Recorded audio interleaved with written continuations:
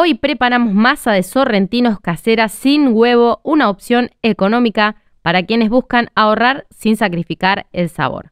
Lo mejor de todo es que también te voy a enseñar a preparar un relleno delicioso y una salsa que le va a dar un toque muy especial a esta receta.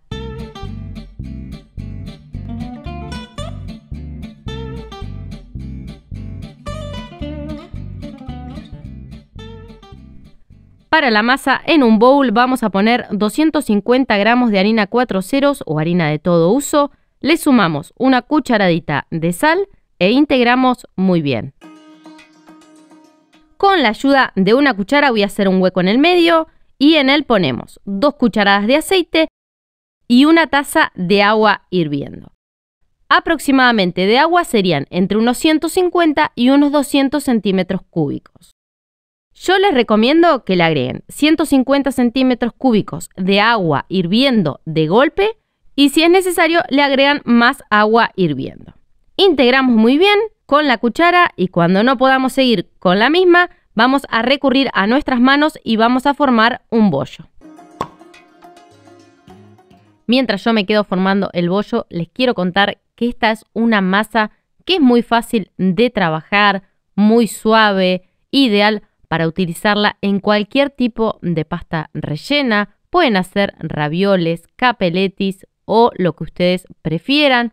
Esta es una receta que me pareció súper linda compartirla con ustedes para que la puedan realizar en casa o para que la tengan como una opción para emprender, para empezar a vender pastas caseras. Obviamente que más adelante les voy a compartir otro tipo de recetas de pastas, diferentes masas y si hay alguna masa o alguna pasta casera que les gustaría aprender a realizar, los invito a que me lo dejen abajo en los comentarios. Cuando tengamos el bollo bien formado, amasamos un par de minutos hasta que la masa esté bien lisa y tierna. Si te gustó este video, puedes ayudarme dándole un me gusta y compartiéndolo en tus redes sociales o con esa persona a la que le podría ser súper útil esta receta. Cuando nuestro bollo esté así, lo vamos a tapar o poner dentro de una bolsita de nylon para que no se seque y lo vamos a dejar descansar un rato. Mientras tanto, vamos a arrancar con el relleno. Para hacerlo vamos a necesitar espinaca, ricota y un huevo. Así que en una procesadora voy a poner 200 gramos de espinacas que ya las tengo lavadas y así crudas como están y con la ayuda de las manos las voy a picar un poco. Añadimos 300 gramos de ricota, un huevo. Para condimentar le agrego una cucharadita de sal, pimienta y un poco de nuez moscada que se la voy a rallar ahora. Una vez que tengamos todo esto en la procesadora lo vamos a triturar hasta que hayamos formado una pasta. Si no tienen una procesadora podrían usar una mini pimer o picar las espinacas bien chiquititas y luego añadirla al resto de los ingredientes del relleno.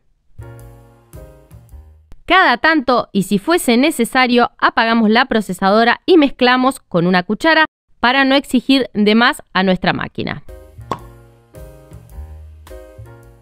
Si te gustan las pastas y querés probar algo distinto, acá arriba te voy a dejar unos kibikl que me hacía mi abuela cuando era chiquita, que están buenísimos. Y recuerda que todos los ingredientes que utilicé para hacer esta receta van a estar debajo de este video en la descripción.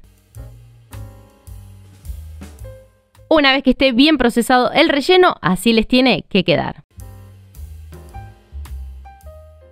Para armar los sorrentinos voy a dividir la masa en dos. La voy a estirar muy bien hasta que tenga unos 2 milímetros de espesor. Si cuando están estirando la masa notan que esta se pega a la mesada, se pueden ayudar de un poco de harina, pero no pongan mucha cantidad. Una vez que la masa esté bien estirada, la ponemos sobre estos moldes de sorrentinos que son muy económicos y se consiguen en cualquier bazar. Al molde lo voy a espolvorear con un poquitito de harina para que no se pegue la masa. A mí me gusta con los dedos hundir un poco la masa y luego así rellenar cada uno de los sorrentinos. Otra cosa que también me gusta es ponerle mucho relleno a cada sorrentino. Pero obviamente esto va a ir a gusto de cada uno. Cuando están todos con rellenos, los cubrimos con la masa y sellamos muy bien. Fíjense que yo no voy a pintar la masa con agua y es que al casi no utilizar harina para estirar la masa, no es necesario agregar nada porque esta se pega muy bien. Una vez que los marcamos muy bien con la mano, vamos a pasar el palo de amasar por arriba para que se corten los sorrentinos.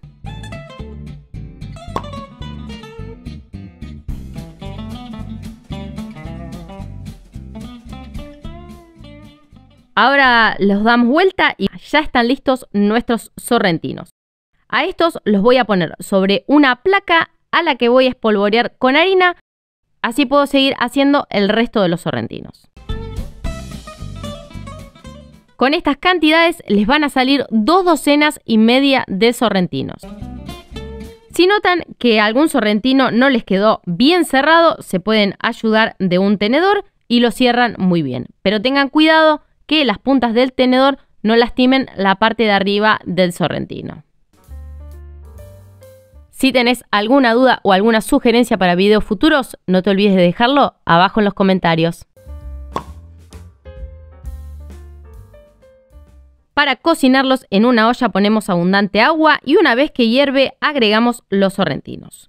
Cuando suban ya los podemos retirar porque al ser una masa que está precocida la cocción es mucho más rápida. Para acompañar los sorrentinos voy a hacer una salsa que es muy rica y que a mí particularmente me gusta empezar a hacerla antes de arrancar a preparar la masa de los sorrentinos, así se cocina muy bien. Así que en una olla vamos a poner un poco de aceite, añadimos un diente de ajo y lo cocinamos un par de minutos para que el aceite tome ese gusto rico a ajo.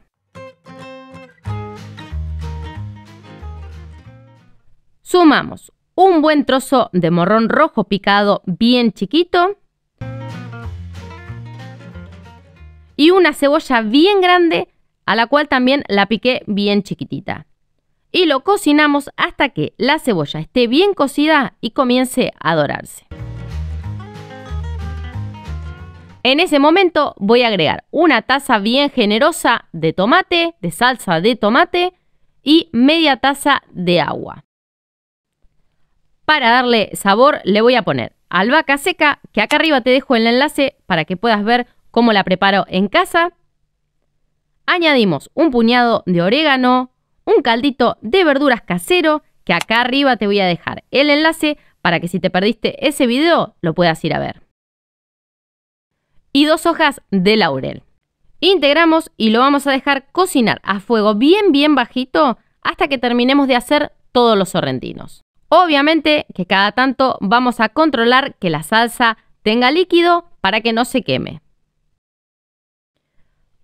Una vez que tengamos la salsa lista y si no les gusta que se note que tiene pedacitos de cebolla o de morrón, lo que pueden hacer es triturarla.